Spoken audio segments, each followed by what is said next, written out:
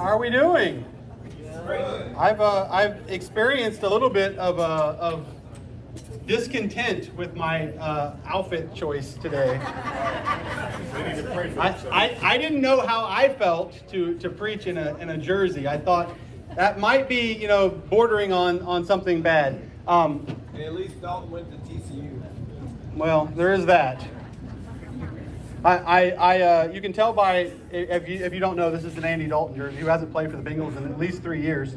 But I will take donations to the Sean Gittaburo Foundation after church today. If you would like to give, feel free. Careful, you might end up with a Mahomes jersey if you offer it out. Yeah, I don't. Yeah. There's some things that we're not going to do. Not willing to wear the Patrick Mahomes jersey. Hey, a little bit of grace though. We haven't made it to the Super Bowl in 34 years, so I mean, just be happy for me. Like, we should all be Bengals fans today. We can agree that it shouldn't be the Rams, right? Go Rams. All right. I tried. The number two on that front is that I was told I had no choice in this matter because Dustin said that this is what I had to do. So he'll be my complaint department. So if you have any complaints, see the guy with the crazy hair. All right.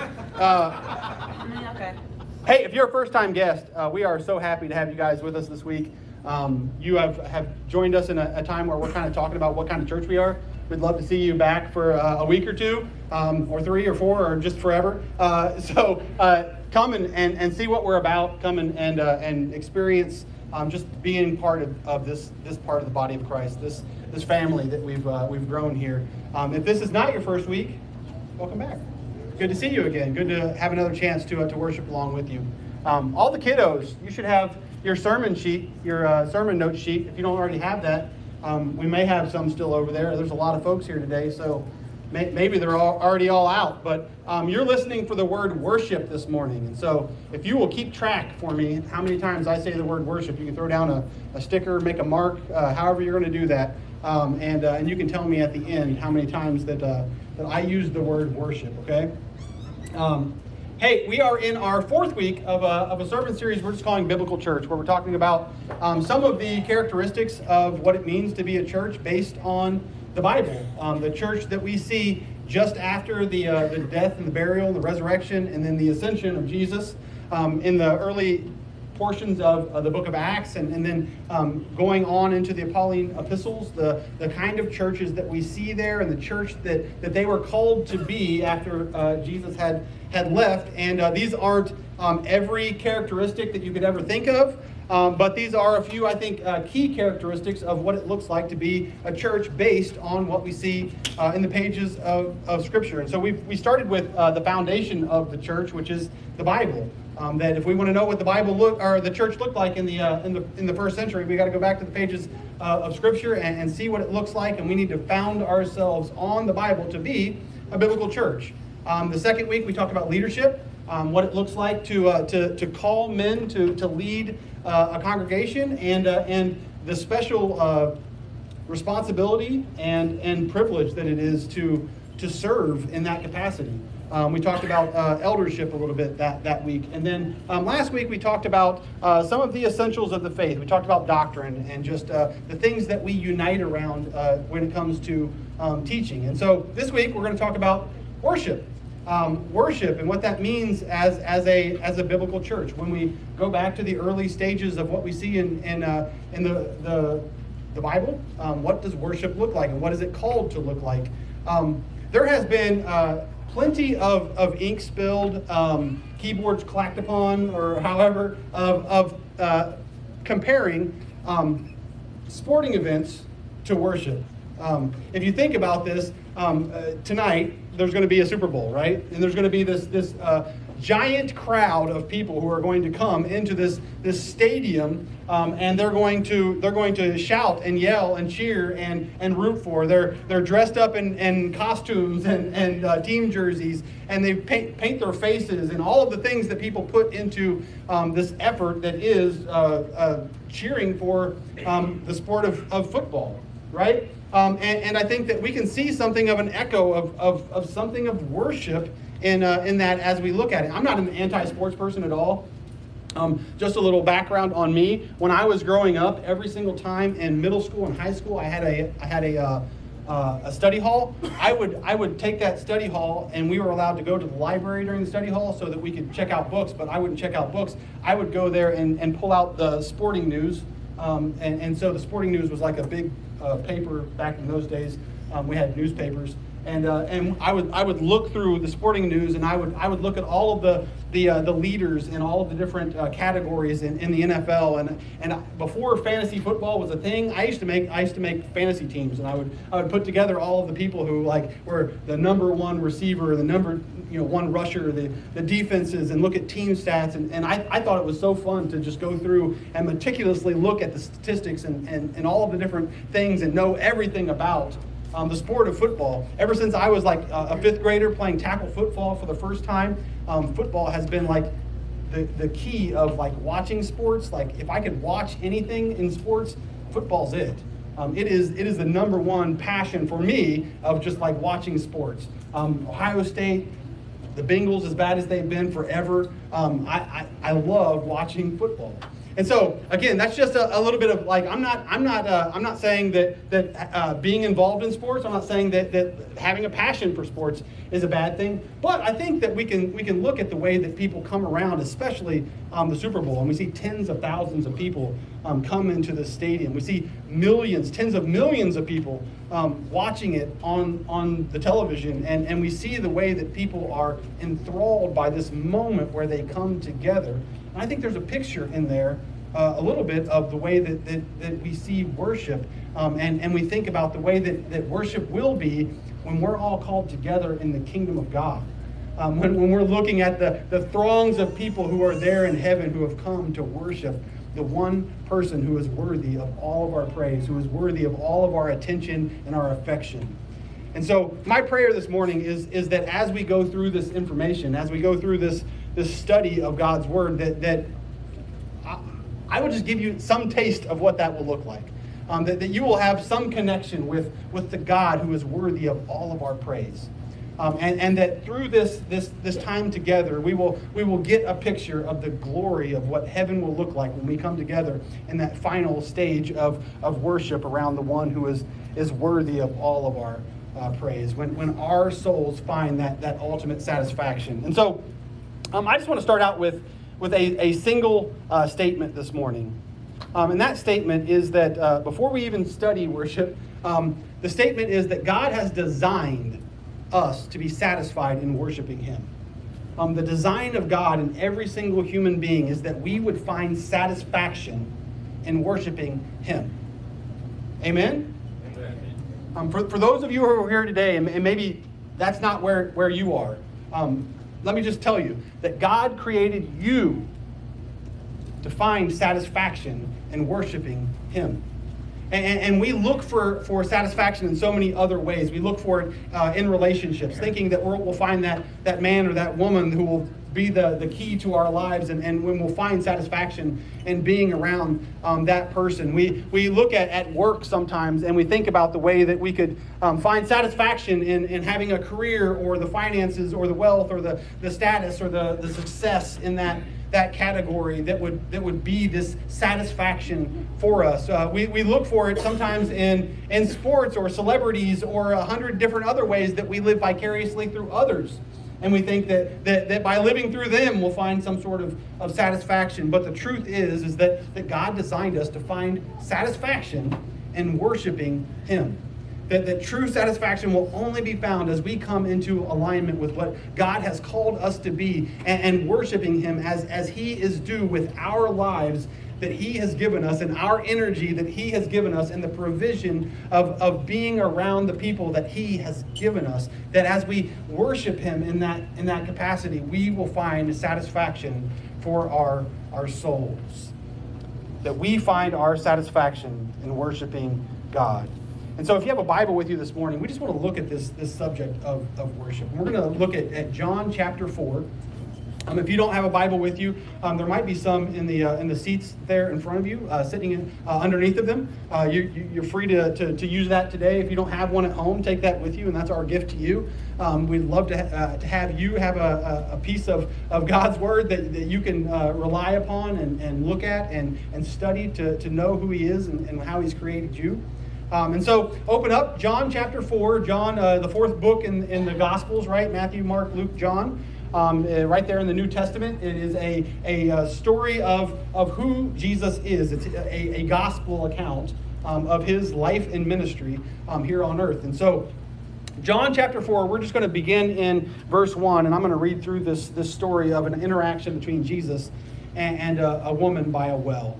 It says, "Now Jesus learned that the Pharisees had heard that He was gaining and baptizing more disciples than John, although in fact it was not Jesus who was baptizing, but His disciples. So He left Judea and went back at once to Galilee.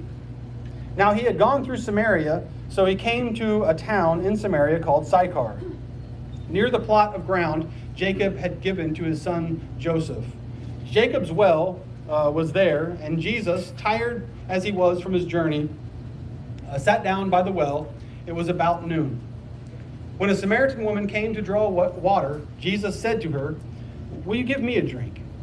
His disciples had gone into town to buy food. The Samaritan woman said to Him, 'You are a Jew, and I am a Samaritan woman. How can you ask me for a drink?' And then John gives us this parenthetical. He says, 'For Jews didn't associate with Samaritans.'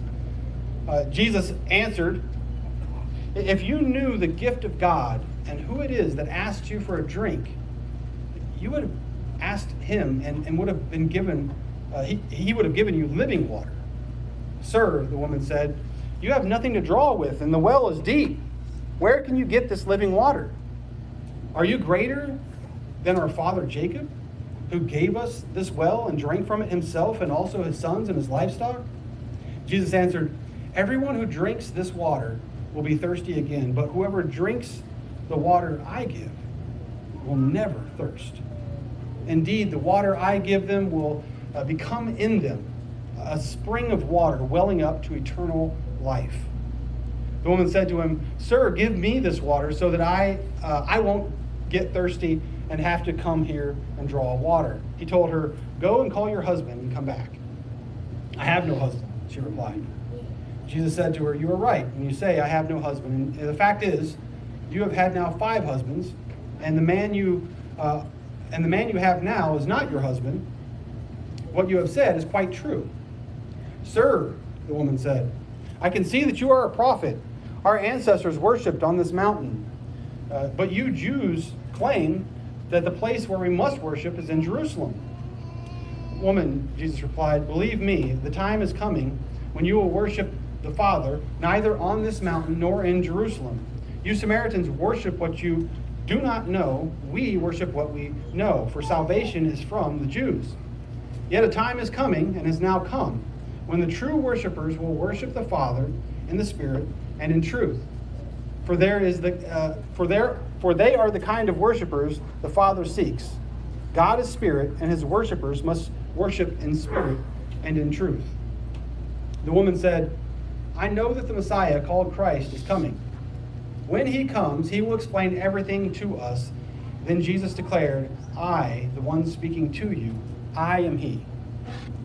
John is recording this interaction between Jesus and this woman that he encounters at a well.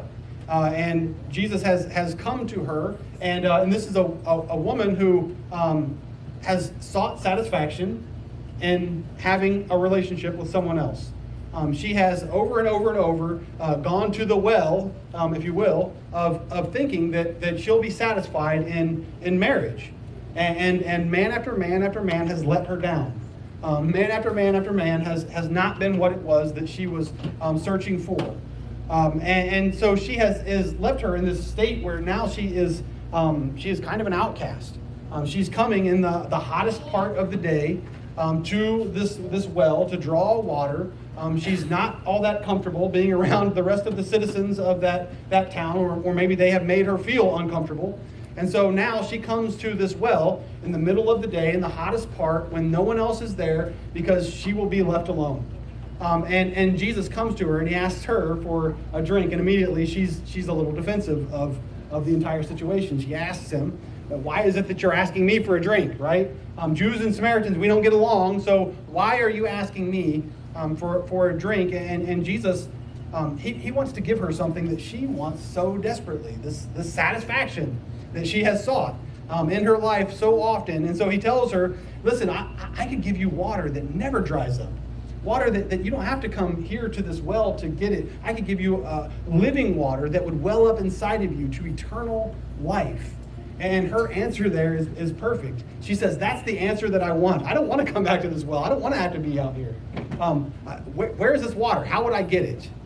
The Samaritan woman, she's longed for an escape from coming to this well in the middle of the day and the prying eyes of everyone around her. And this seems like a really good excuse to her, a really good way to escape that situation. And so Jesus, though, instead of just giving her water, he's going to engage her now in a discussion on the subject of worship, what it looks like to worship God. And you see, the Samaritans, they worshipped on a mountain there called Gerizim. It was a corrupt form of Judaism. And so what happened was all of the Jewish people who were in the northern kingdom were taken out of there into captivity in Babylon.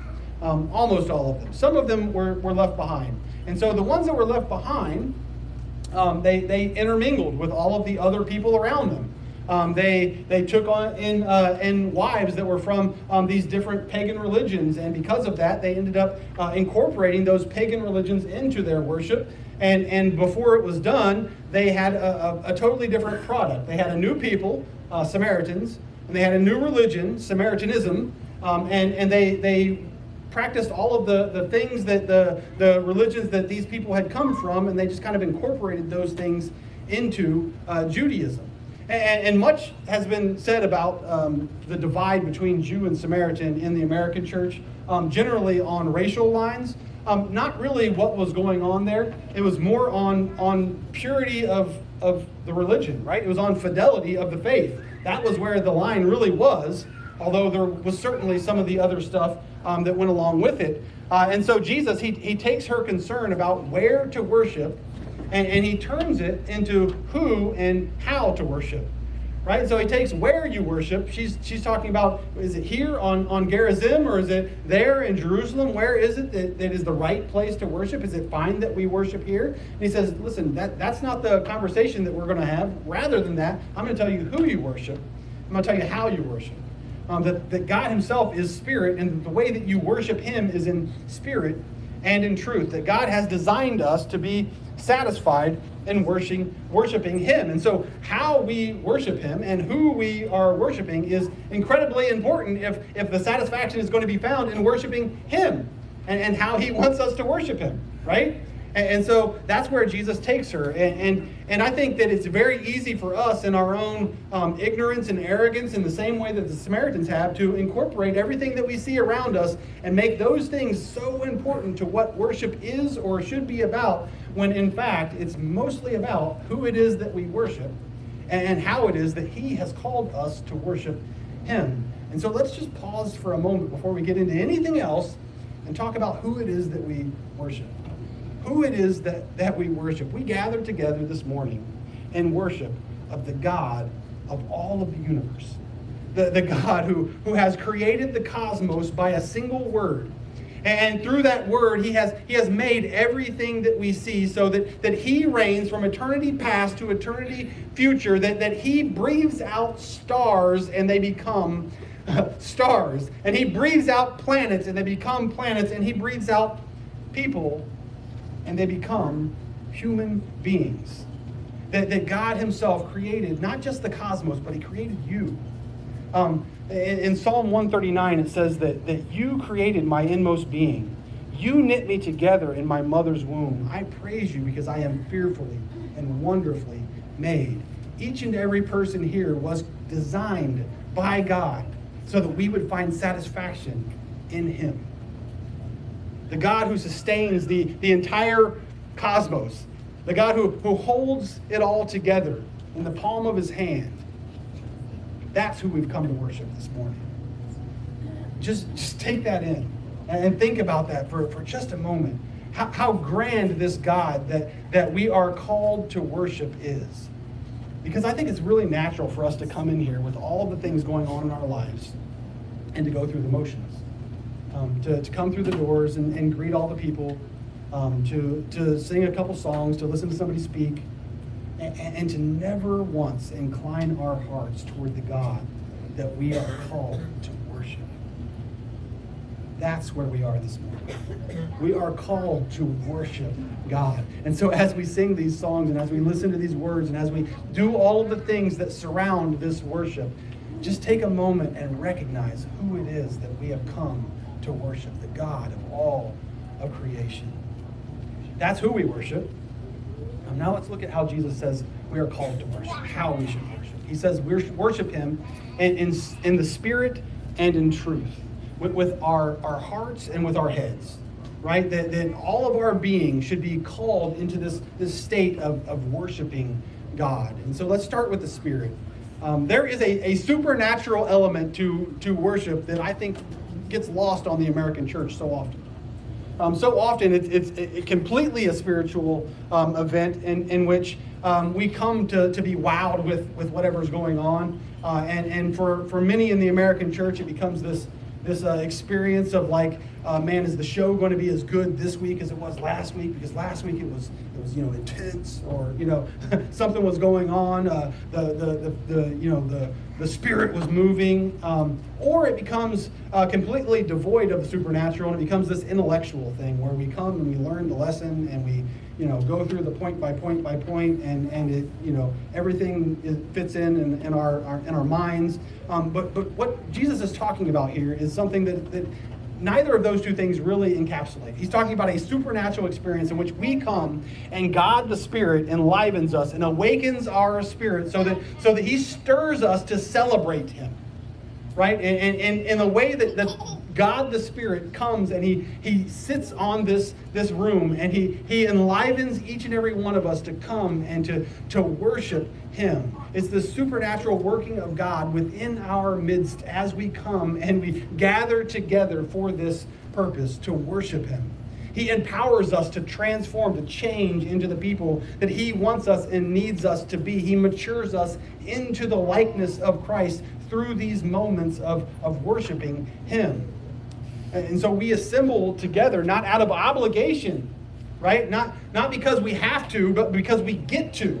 These are moments that each and every one of us all week long should long for when we come back together with the saints and we tell them about all the ways that God has moved in our lives throughout the week, and the people that we have shared his story with, and the way that we have served those around us, and the way that we come to these moments in time where we worship him together, saying, thank you, Lord, for being my God. Thank you, Lord, for the way that you have fashioned me with the people around me so that I can glorify you. Thank you so much, Lord. And not just with this moment, though this moment is most definitely one of the times that we worship, but with our entire lives. Paul writes it this way in Romans 12:1. He says, I urge you, brothers and sisters, in view of God's mercy, to offer your bodies a living sacrifice, holy and pleasing to God. This is your true and proper worship. And so Paul is telling us that true and proper worship is our entire lives. Like, what the problem with a living sacrifice is, right? The problem with a living sacrifice is it doesn't sit there, right? It gets off the altar and it walks off.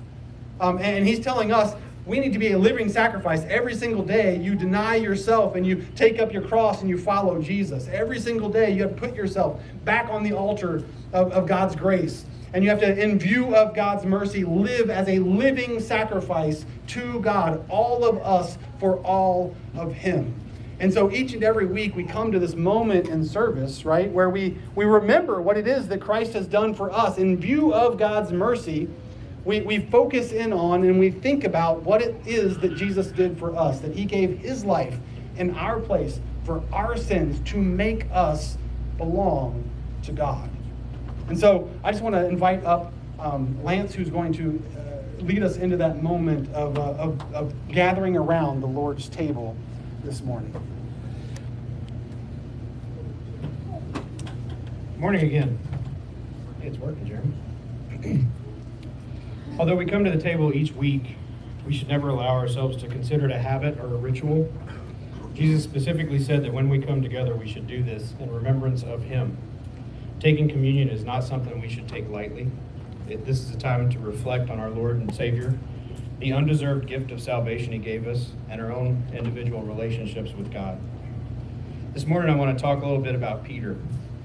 Peter was a common man, a fisherman by trade, who was called specifically by Jesus to be a disciple. Matthew chapter 4, verses 18 through 20 says, as Jesus walked beside the Sea of Galilee, he saw two brothers, Simon called Peter and his brother Andrew. They were casting a net into the lake, for they were fishermen. Come follow me, Jesus said, and I will send you out to fish for people. At once they left their nets and followed him. That's a pretty good indication of faith to me. But like us, Peter was not perfect. His faith was not infallible. John chapter 18, verses 15 through 18 says, Simon Peter and another disciple were following Jesus. Because this disciple was known to the high priest, he went with Jesus into the high priest's courtyard, but Peter had to wait outside the door. The other disciple, who was known to the high priest, came back, spoke to the servant girl on duty there, and brought Peter in. You aren't one of this man's disciples too, are you? She asked Peter. He replied, I am not. Peter went on that night to deny Jesus twice more. It seems sometimes his faith wavered, especially when he felt threatened. Now let's go back to Matthew. This account, for me, really describes Peter, and it makes him relatable. Matthew 14, 25 through 31. Shortly before dawn, Jesus went out to them, walking on the lake. When the disciples saw him walking on the lake, they were terrified. It's a ghost, they said, and cried out in fear. But Jesus said to them immediately, take courage, it is I. Don't be afraid. Peter said, Lord, if it's you, tell me to come to you on the water. Come, he said. And Peter got down out of the boat, walked on the water, and came toward Jesus. But when he saw the wind, he was afraid. And beginning to sink, he cried out, Lord, save me. Immediately, Jesus reached out his hand and caught him. You have little faith, he said. Why did you doubt? So how are we all like Peter? And I can't answer specifically for everyone, but this is something we can all think about and pray about. Peter was just a common working man. I'm just a common working man. To the world, there's nothing special about either of us. However, to Jesus, Peter and myself, and each of you are very special and called in your own way to do his work. Obviously in different ways, but we all have a calling, a way to serve, and a way to share the good news. But are we as willing as Peter was to drop everything immediately and follow Jesus wherever he takes us? Peter also denied Jesus, 3 times in fact. I can't say that I've blatantly denied Jesus or my Christianity in the same way Peter did. However, at times in my life, I've found myself behaving in a way that would not indicate to anyone that I was a Christian. I've had opportunities to share Jesus and ignored them. I didn't say that I wasn't a Christian, but that's how I lived in those moments. That's not much different than Peter saying he didn't know Jesus, because I acted that way. And I've had doubts about Jesus. Peter's words when Jesus was walking on the lake are profound to me. They show doubt and faith all at the same time. There were 11 other disciples on that boat that remained hunkered down. Instead of having faith that Jesus would protect them, they gave in to fear. Peter, on the other hand, had the courage to say, Jesus, is that really you? Stood up in the storm. And that shows some doubt. But when Jesus said, yes, it's me, Peter tested him, but he still stepped out of the boat. That shows incredible courage. Despite Peter's shortcomings, he went on to tell many about Jesus. And despite being just a common working man, Jesus had great plans for Peter, and he used him. Jesus has great plans for you and I as well, and if we'll follow him, he'll sure use us. Peter denied Jesus 3 times, but Jesus knew that was going to happen, and he still used Peter for his work. Peter had faith and doubt at the same time, and I think sometimes we do too. Let's take a quiet moment of silence here and examine our individual callings, and to go ahead and forgive ourselves of the things that Jesus already forgave us of so that we can move forward, and to talk to him about any doubts we may have so he can reach out his hand and pull us back up out of the water. And then, as he commanded, we'll take communion in remembrance of him.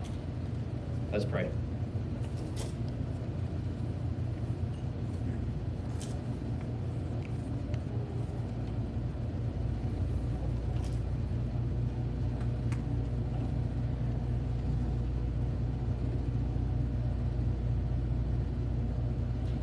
Holy God, I thank you today for all the blessings you've given me and my family and my church family and those that I love.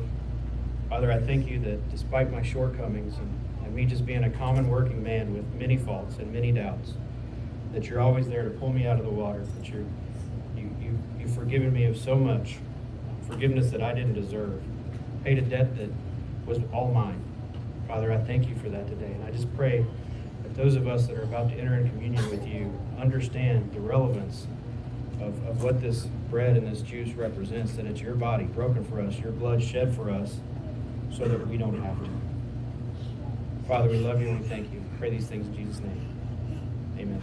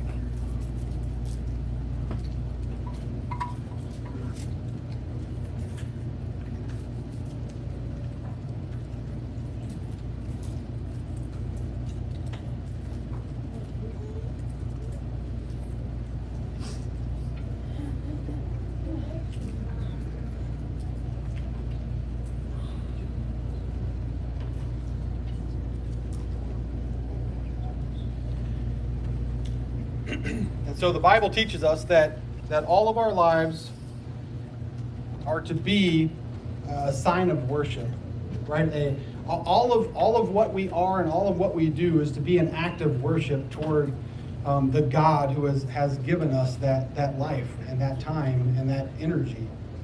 And yet the Bible does call us to gather together corporately. For the purpose of hearing the Word of God and singing psalms and hymns and spiritual songs, praying together to the Lord and praying for one another, caring for each other. We need that worship to be saturated in the Spirit and in truth. And so let's talk about the truth for a moment. God's truth, the biblical revelation of God's word. Jesus tells the Samaritan woman as he's talking to her, he says, you guys worship what you don't know, but we, the Jewish people, we worship what we do know. Right? And so there's this distinction that he's giving her and what is truth here, right? That in order to worship God as he desires, in order to worship him as he would want us to, we need to know him and the revelation of who he is and how he would have us go about worshiping him. That we need to understand that the Holy Spirit, again, enlivens our hearts to the Word of God through the reading of Scripture, through the study of what that Word looks like. We want to know the God that we worship. We want to know how he calls us to live because of that worship for him. The more that we see him, the more that we will savor him. The more that we see him in the pages of Scripture, the more that we study his Word, the more in depth we know him and we appreciate him and we draw in our affections toward him. We want to know the God that we worship. And that's why one of the greatest priorities we have when we come in worship, in these times and moments of worship, is to study the Word of God, to look at what it actually says, as we're doing this morning, to see how it is that we're called into this life of worship toward him. The priorities that we find as we look at this study of worship this morning is the Spirit and truth, right? That we worship him in the Spirit and in truth. But that's not really the priority that we get in worship if we just look to the culture for where worship is to be found, right? In fact, in the American church, generally the things that draw people in, the things that people look for as they're searching out a church, they look for really good music, like really engaging speaking, like great kids programs, right? Delicious coffee. Like those are the things that seem to be super important in the American church. And let me just say that if those things are important to you this morning, I hope the coffee is delicious. Because, I mean, this is it, right? But we're here and we're worshiping in something much more important than those other things. We're worshiping in spirit and in truth. I have a couple of friends that I want to share with you this morning. Two of my best friends in ministry, a guy named first Tyler Russell. These two knew nothing of the American experience of what church looked like until they came to America, because they were both in the mission field elsewhere.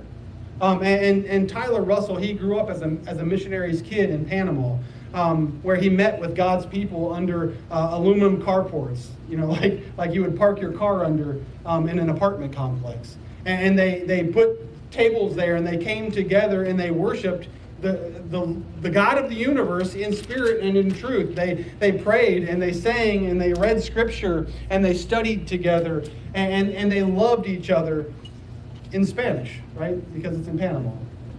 And my friend Tresor, he comes every single, once every 3 summers, he'll come here and he teaches for our camp. And so for the entire month, he's our camp missionary every 4th year. And Tresor, he came from Congo to here. The rest of the year, when he's not here with us, or the rest of the years that he's not here with us, he runs a school and a church in the Congo.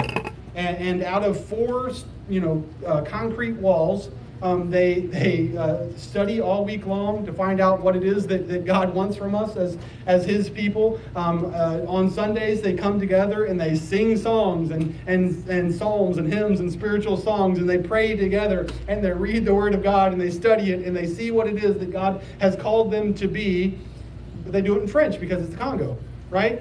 All over the world today, this morning, right now, all over the world, people are gathering in Mexican restaurants and in huge complexes, right? All of the different things that we think about when we think about coming together with God's church. But what is at the middle of that is the Spirit.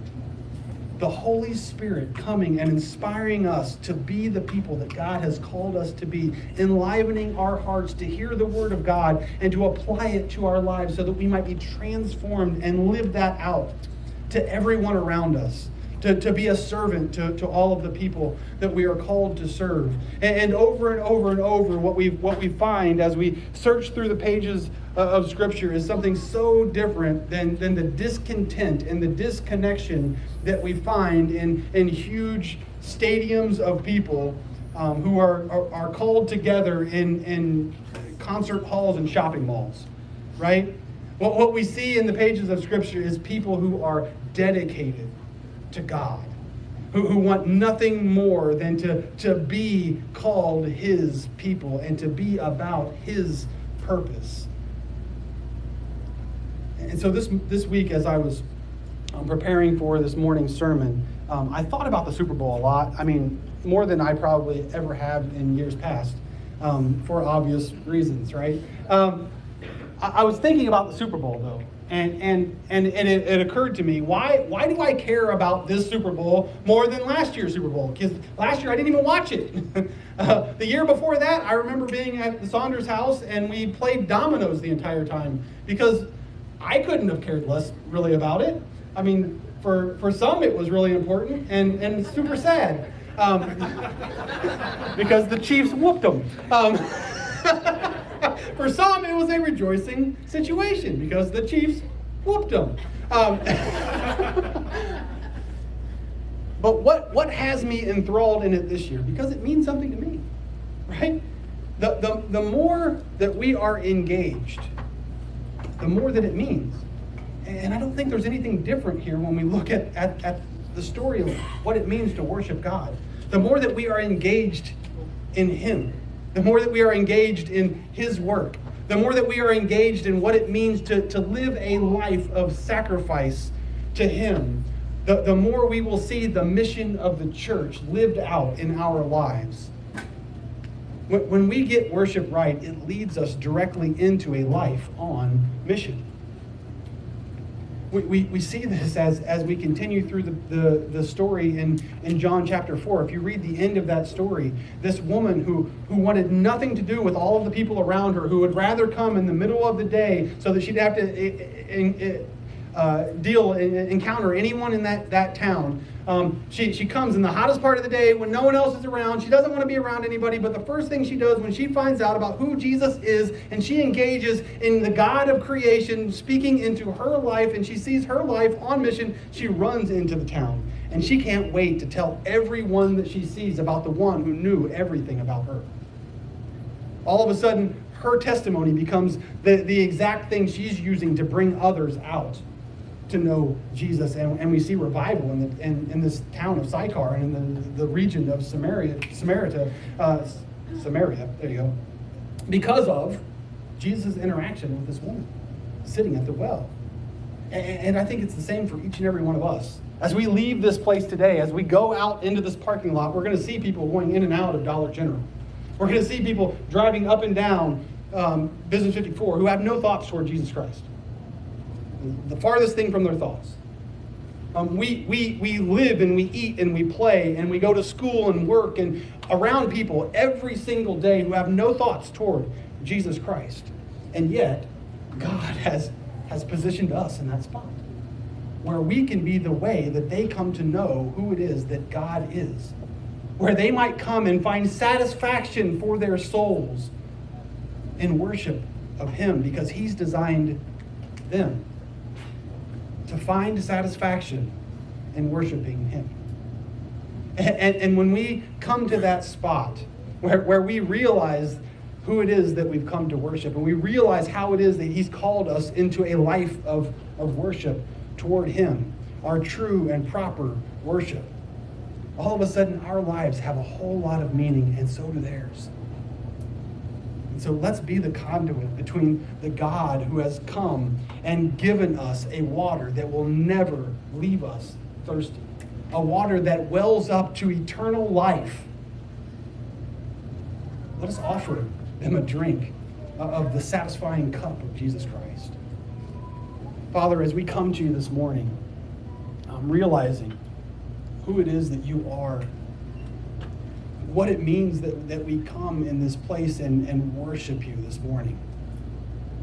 Father, we just ask you to open our hearts, open our minds to what it is that you have set us out to do. Father, that as your people who are called by your name, Christians, little Christs, Father, that we might be made into matureness, into the likeness of Christ, so that we can be the conduit between you and others. Father, help us to realize this in our lives so that we can show others in theirs. Father, as we come here this morning, worshiping you, Lord, I just ask that if there is anyone here who doesn't know the saving work of Jesus Christ, who hasn't accepted his death in their place for their sins in order to be made, renewed, redeemed, reconciled with you, this would be the day of salvation. Father, as we come into this moment of reflection and response, Lord, we just ask you to renew our hearts and instill in our minds the mission that you have given us to go and to live lives in worship of you. We love you and we thank you for Jesus. It's in his name that we pray. Amen. Will you stand with me? We're going to have that moment of reflection and response. And if you're here today and you don't know anything of Jesus, if you're here and you just need to know the next step in following Jesus, I would love to talk to you about that. I'm going to stand over by the door today, and I would love to talk to you about that. If you're here today and you just need to live in obedience to what God has called you to, this can be a day where you respond in that way.